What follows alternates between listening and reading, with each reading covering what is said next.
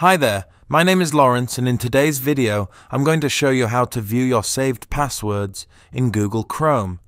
Viewing your saved passwords is important, especially for accounts you don't access frequently. Being able to view saved passwords in Chrome allows you to retrieve the password for a specific website when needed. Also, if you encounter issues logging in, or if you need to recover an account, having access to saved passwords makes the account recovery process smoother. You can retrieve the correct password without having to go through complex recovery steps. To get started, open up Google Chrome and click on the three dots located at the top right of the browser. Now click on the Passwords and Autofill menu option and then the Google Password Manager option. You'll now be taken to the Google Password Manager. From here you can view saved passwords and also add new passwords for websites. As you can see on my screen, I have a saved password for example.com.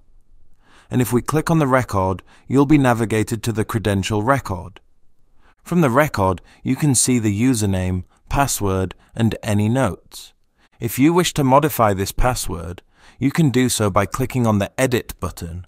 And if you wish to remove this credential, you can do so by clicking on the Delete button. And it's as easy as that.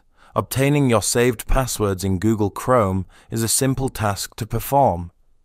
If you liked this video, please give it a thumbs up, and if you'd like to see more videos like this, then please subscribe.